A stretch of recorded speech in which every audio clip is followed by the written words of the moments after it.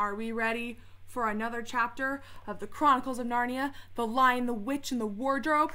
You know, looking back, I think I didn't know what the word wardrobe meant when I was a kid. And so when I told my mom, I was like, that looks really weird. I think it's because I didn't know what wardrobe meant and I was embarrassed. So I'm just putting that out there. You guys know what wardrobe means. Okay. We are on chapter 9. We're over, well, pretty much halfway done. How many pages are there? Yeah. Oh, we're on page 89 and there's 189 pages. So, yeah. Okay. So what just happened? The little snake, Edmund, like, left. Like, that he was missing and they think he went to the White Queen and to tell the White Queen that Aslan's coming, and so they were, like, super nervous. I told you guys, there's gonna be kids that you really like and there's gonna be kids you really don't like, and Edmund is just, I need to show you a meme. Let me see if I can find it really fast. There's, like, a really funny, like, I saw it years ago, and my friend was like, hey, like, do you know the Chronicles of Narnia? And I was like, I'm an adult. Yes, I know what the Chronicles of Narnia is. Narnia. There's, like, this really funny, now that you guys know what, like, Turkish delight is, you know? There's, like, so Turkish delight is only something that you really eat in England. Like, you don't really eat it anywhere else. So it was this American who had gone to,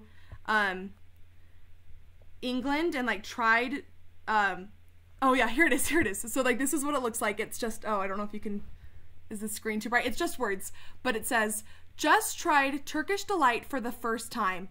It was good, but not sell out my family to the White Queen good. And so that was just, like, this joke, like, this guy, like, went to England, tried Turkish delight, and he's like, it was good, but I don't think I would sell out my family to the White Queen for it good. And so, like, it's this huge joke for anyone that knows Narnia. Now, anytime anyone eats Turkish delight, they're like, but would you sell out your family to the White Queen for it?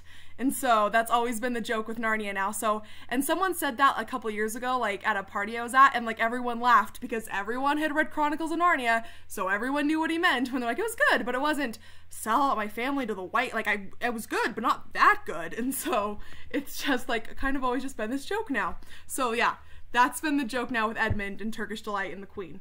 Here we go. Chapter 9. In the Witch's House. And now, of course, you want to know what has happened to Edmund. He had eaten his share of the dinner, but he hadn't really enjoyed it because he was thinking all about Turkish delight. And there's nothing that spoils the taste of good ordinary food half as much as the memory of bad magic food. And he had heard the conversations and hadn't enjoyed it either, because he kept on thinking that the others were taking no notice of him and trying to give him the cold shoulder. They weren't, but he imagined it. And then he listened until Mr. Beaver told them about Aslan, until he had heard the whole agreement of meeting Aslan at the stone table.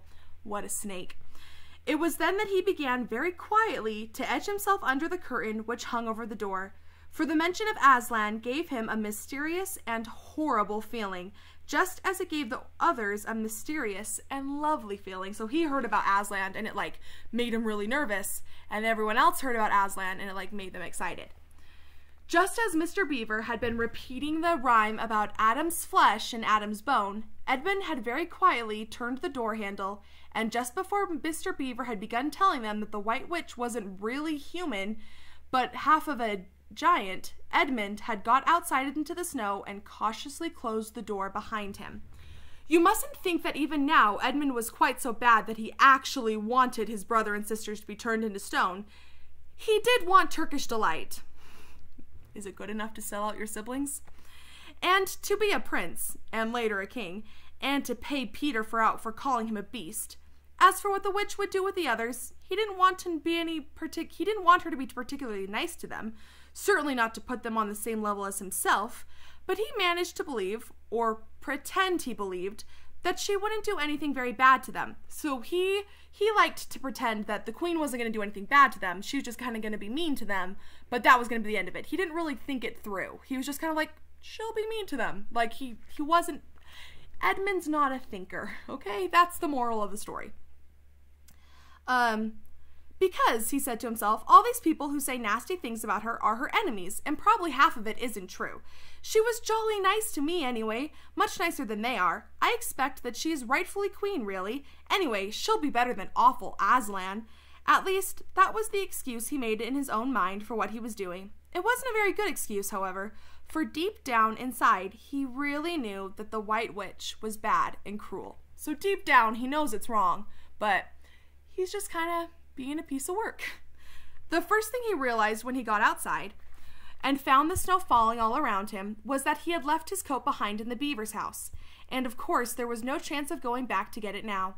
The next thing he realized is that the daylight was almost gone, for it had been nearly 3 o'clock when they sat down to dinner, and the winter days were short. He hadn't reckoned on this, but he had to make the best of it. So he turned up his collar and shuffled across the top of the dam. Luckily, it wasn't so slippery since the snow had fallen, to the far side of the river. It was pretty bad when he reached the far side. It was growing darker every minute, and what with that and the snowflakes swirling all around him, he could hardly see 3 feet ahead. And then there was no road. He kept slipping into deep drifts of snow and skidding on frozen puddles, and tripping over fallen tree trunks and sliding down steep banks and barking his shins. Is that a thing? It says barking your shins, but I think that's an England thing. I think we'd say like banging your shins against rocks. That's what you get for sneaking out, Edmund. If you had just stayed with the group, this wouldn't have happened. And he was wet and cold and bruised all over. Karma. The silence and the loneliness was dreadful. In fact, I really think he might have given up the whole plan and gone back and owned up and made friends with the others if he hadn't happened to say to himself, when I'm king of Narnia, the first thing that I shall do is make some decent roads. And of course, that set him off thinking about being king and all the other things he would do, and this cheered him up a good deal. He had just settled in his mind what sort of palace he would have, and how many cars, and the private movie theater, and where the railways would run, and what laws he would make against beavers and dams, and was putting the finishing touches to some schemes for keeping Peter out of his place, when the weather changed. He is just not very nice, is he? First, the snow stopped. Then a wind sprang up and it became freezing cold. Finally, the clouds rolled up and away and the moon came out. It was a full moon, and shining on all that snow, it made everything almost as bright as day, only the shadows were rather confusing. He would never found his way if the moon hadn't come out. Remember, like in the Whispering Town, they were waiting for moonlight to shine? Same thing here. The moonlight was kind of what was leading him. You remember he had seen a river flowing into the great lower one? He now reached this and turned to follow it, but the little valley down which came up was much steeper and rockier.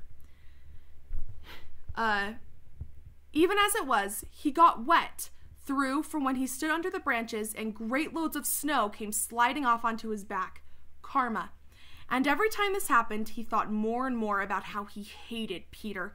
What does any of this have to do with Peter? What does him sneaking off to the White Queen and getting wet, none of this has to do with Peter. None of it. Just as all of this had been Peter's fault. But at last he came to a part where it was more level and the valley opened out. And there, on the other side of the river, quite close to him, in the middle of the little plain between 2 hills, he saw what must be the White Witch's house. And the moon was shining brighter than ever. The house was really a small castle. It seemed to be all towers, little towers with long pointed spires on them, sharp as a needle, and they shone in the moonlight, and their long shadows looked strange on the snow. Edmund began to be afraid of the house, as you should be, Edmund. And here's a picture of Edmund going to her castle. Well, her house, but it's a castle. But it was too late to think about turning back now. He crossed the river on the ice and walked up to the house. There was nothing stirring, not the slightest sound anywhere. Even his own feet made no noise on the deep snow. He walked on, past corner after corner of the house, and passed till he found the door. He had to go right around to the far side of it till he found it. It was a huge arch, but the great iron gates stood wide open. Edmund crept up the arch and looked inside the courtyard, and there he saw a sight that merely made his heart stop beating. Just inside the gate, with the moonlight shining on it, stood an enormous lion crouched as it was ready for the arch. So like it was like crouched, ready to jump. And Edmund stood, afraid to go on and afraid to go back, with his teeth knocking together. He stood there so long that his teeth should have been chattering with cold. How long this really lasted, I don't know, but it seemed to Edmund last for hours. So he saw this lion and just like froze. Because remember, Aslan's a lion. Then at last, he began to wonder why the lion was standing so still, for it hadn't moved 1 inch since he first set eyes on it. Edmund now ventured a little nearer, still keeping in the shadows as much as he could. He now saw, from the way the lion was standing, that it couldn't have been looking at him. In fact, it was staring at something else, namely a little dwarf who stood with his back to it about 4 feet away. Aha, thought Edmund. When it springs at the dwarf, then, it will be my chance to escape, so the lion's looking at someone else. But still, the lion never moved, neither did the dwarf. And now at last, Edmund remembered what the others had said about the White Witch turning people into stone. Perhaps this was only a stone lion, and as soon as he had thought that, he noticed that the lion's back and the top of its head were covered with snow. Of course it was only a statue. No living animal would let itself get covered with snow. Then very slowly, and with his heart beating as it would burst, Edmund ventured up to the lion. Even now, he hardly dared touch it. But at last he put up his hand very quickly and did. It was cold stone. He had been frightened by a mere statue. Ha, Edmund, ha! The relief which Edmund felt was so great that in spite of the cold, he suddenly got warm all over, right down to his toes. And at the same time, there came into his head what seemed a perfectly lovely idea. Probably, he thought, this is the great lion Aslan that they were all talking about. She's caught him already and turned him into stone. And here's like a picture of, there's the lion and all of them, and you can kind of see Edmund hiding in the shadows, like the coward that he is. Can you tell I don't like Edmund? She's caught him already and turned him into stone. So that's the end of all that fine ideas about him. Ha! Who's afraid of Aslan? You are, Edmund. You're afraid of Aslan. And he stood there gloating over the stone lion, and presently he did something very silly and childish. He took a stump of lead pencil out of his pocket and scribbled a mustache on the lion's upper lip and then a pair of spectacles on its eyes. So like he drew like a mustache on it and then like glasses on it. Then he said, "Ha, silly old Aslan, how do you like being stone? You thought yourself mighty fine, didn't you? But in spite of the scribbles on the face of the great stone beast, it still looked so terrible and sad and noble that it, staring up in the moonlight, that Edmund didn't really get any fun out of it. He turned away and began to cross the courtyard, so even now he's still scared of the statue, even as he's like drawing on it. As he got into the middle of it, he saw that there were dozens of statues all about, standing here and there as if pieces of a chessboard. There were stone satyrs and stone wolves and bears and foxes and cat mountains. I think that's like a mountain lion. There were lovely stone shapes that looked like women, but who were really trees. There were great shapes of a centaur and a winged horse and a longed little creature that Edmund took to be a dragon.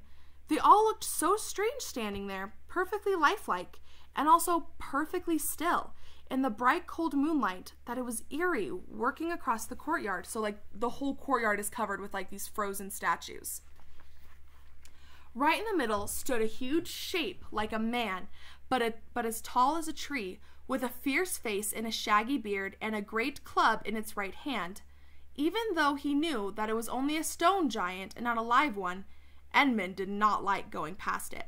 He now saw that there was dim light showing from a doorway on the far side of the courtyard. He went to it, and there a flight of stone steps going up to an open doorway. Edmund went up then. Across the threshold lay a gray wolf. And here's the gray wolf laying on the steps. "It's all right. It's all right," he said to himself. "It's only a stone wolf. It can't hurt me." And he raised his leg to step over it. Instantly, the huge creature rose, and with all the hair bristling along its back, opened a great red mouth and said in a growling voice, "Who's there? Who's there? Stand still, stranger, and tell me who you are." "If you please, sir," said Edmund, trembling so he could hardly speak, My name is Edmund, and I'm a son of Adam that Her Majesty met in the wood the other day, and I've come to bring her the news that my brother and sisters are now in Narnia. You idiot! Quite close, in the beaver's house. She wanted to see them. I will tell Her Majesty, said the wolf. Meanwhile, stand still here if you value your life. Then it vanished into the house. Edmund stood and waited, his fingers aching with cold and his heart pounding in his chest, and presently the gray wolf, Magrium, I think that's his name, Magrium, the chief of the witches' secret police, so this wolf is in charge of the secret police, came bounding back and said, come in, fortunate favorite of the queen, or else not so fortunate. So he's saying, yeah, come in, you're a favorite of the queen. I hope that's a good thing. He's like, yeah, fortunate favorite, or maybe not so fortunate. So even he's saying, this queen's dangerous. And Edmund went in, taking great care not to tread on the wolf's paws. He found himself in a long, gloomy hall with many pillars, full, as the courtyard had been, of statues. The one nearest to the door was a little fawn with a very sad expression on its face, and Edmund couldn't help wondering if this might be Lucy's friend. The only light came from a single lamp, and close beside this sat the White Witch. I've come, Your Majesty, said Edmund, rushing eagerly forward. How dare you come alone, said the witch in a terrible voice. Did I not tell you to bring the others with you? Please, Your Majesty, said Edmund, I've done the best I can. I've brought them quite close. They're in the little house on top of the dam just up the river, with Mr. and Mrs. Beaver. Idiot. A slow, cruel smile came over the witch's face as she was like, Is that all your news? She asked. Don't do it, Edmund. No, Your Majesty, said Edmund, and proceeded to tell her all that he had heard before leaving the beaver's house. What a snitch! What? Aslan! Cried the queen. Aslan! Is it true? If I find you have lied to me, please, I'm only repeating what they said, stammered Edmund. But the queen, who was no longer standing to him, clapped her hands. Instantly, the same dwarf whom Edmund had seen with her before appeared. Make ready our sled, ordered the witch, and use the harness without bells. And that's the end of that chapter. Why wouldn't she want bells? What are your guys' thoughts? I'll add a flip grid, but that's one of the things is why don't you think she wants bells on her sled? I'm telling you, Edmund, he's a little snake.